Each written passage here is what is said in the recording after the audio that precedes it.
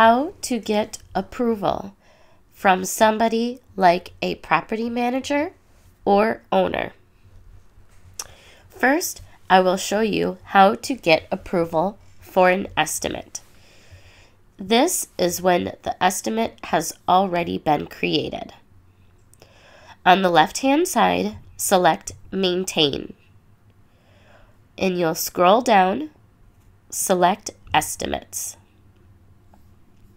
At the top of the page, you'll see my estimate was created to repaint the entire house with the status of new.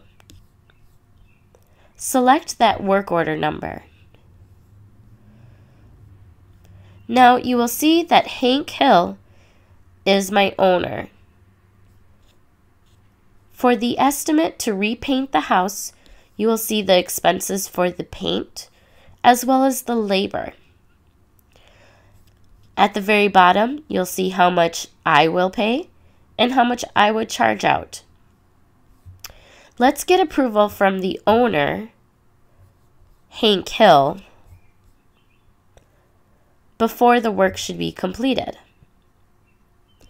As you can see in the right-hand corner, a notification was sent out, and now the status is pending approval. Right now, the default contact method for Hank is email. Hank will receive an email with this information asking if he will confirm or deny this approval. Let's show you what Hank's email looks like.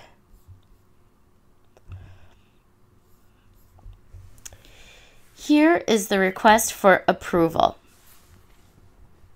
As you can see, if it provides the work order number, the description, and then Hank has the option to download the PDF if he would like more information about the estimate. If he were to deny the estimate, the status would change to denied. At this time, let's go ahead and approve that estimate.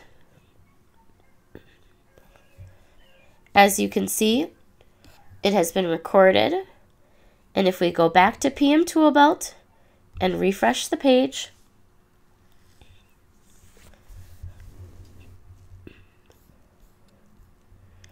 the status has now changed to approved, as Hank has said yes to the estimate to repaint the entire house.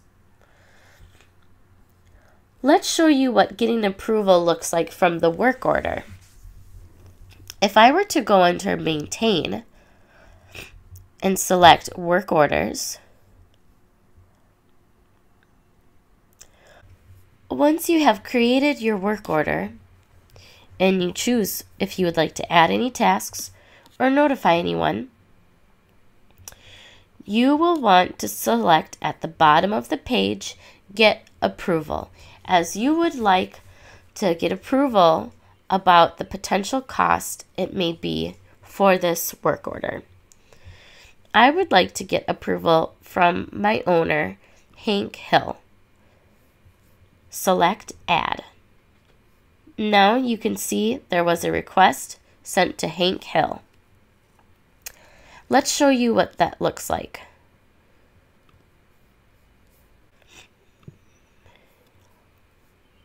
Here is a work order asking for approval.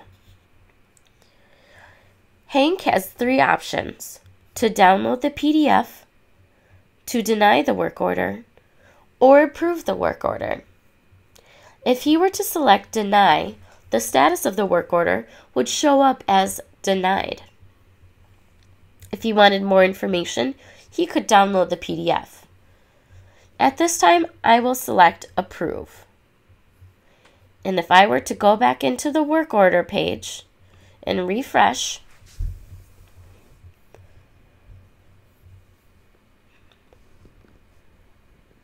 you will see the status is now changed to approved, but still needs to be scheduled. And that is how you get approval for a work order or estimate.